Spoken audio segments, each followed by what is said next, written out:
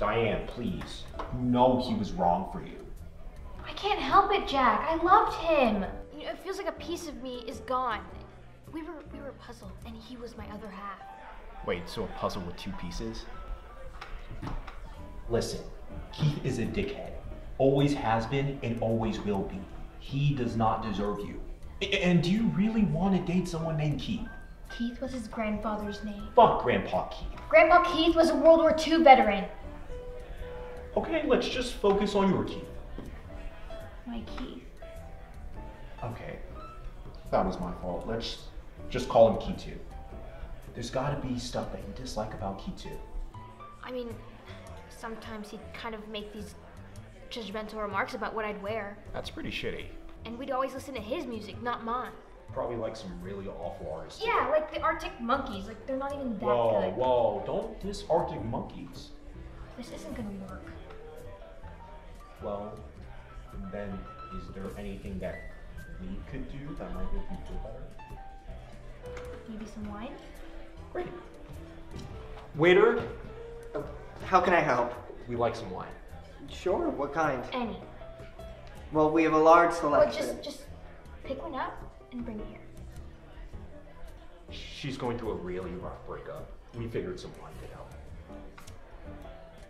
Well, you know, in fact, I know something else that could help. Have you guys ever heard of Indiegogo? Is that a wine? No, it's a crowdfunding platform where young entrepreneurs, such as directors, can get money to start up their projects. I'm sorry, we asked for wine. Are you pitching to us right now? No. Maybe. But just think of it as an investment opportunity. That's like the that thing. That is not important, okay?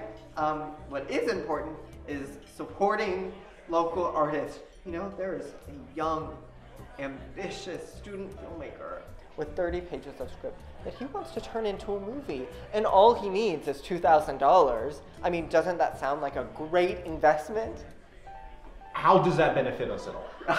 I am so glad you asked, because if you go above and beyond the average donation, you can get a bunch of extra stuff, like early access to the film, bonus content, and you could even get an executive film producer credit. How does that help me feel better about my breakup?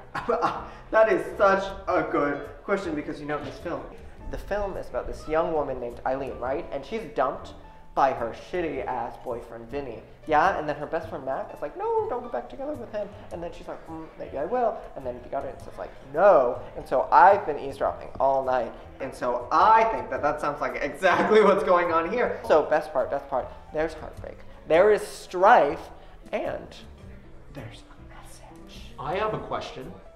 How can I donate? Are you actually a waiter?